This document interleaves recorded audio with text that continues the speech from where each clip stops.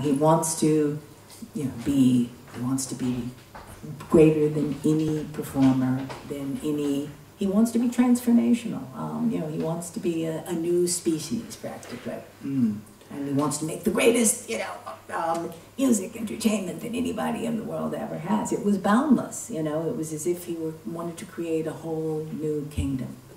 When he died, the part of me, the critic in me that loved the work, all those years of one great work, I was, in a certain way, I know this sounds harsh, but I think you'll understand, I was relieved that he had died, because I thought, okay, this will leave some space, for people to feel, okay, I don't have to wipe out of my mind, my anxieties, my fears, my convictions, suspicions about sexual abuse, but I can also, at the same time, I can recognize, re-recognize.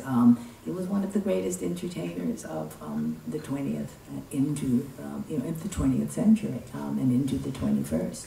If you figure that, the body of work, all the films, all the recordings, they were still there in the 21st century.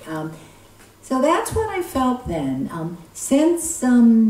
I also felt, there's going to be more will be revealed, more material about the private life, somewhere between gossip, which can never be confirmed, and possible documentation, which can be.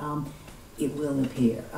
Now, in the light of Me Too and Time's Up, I feel more urgency about our continuing to think hard about that and to examine these questions of power abuse,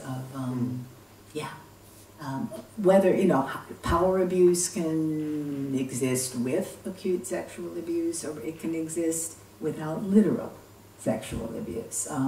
But, we have to live with both Michael Jackson legacies. And they can exist at the same time, and they can be judged in different worlds, in different chambers, but they have to be in conversation with each other, don't you think?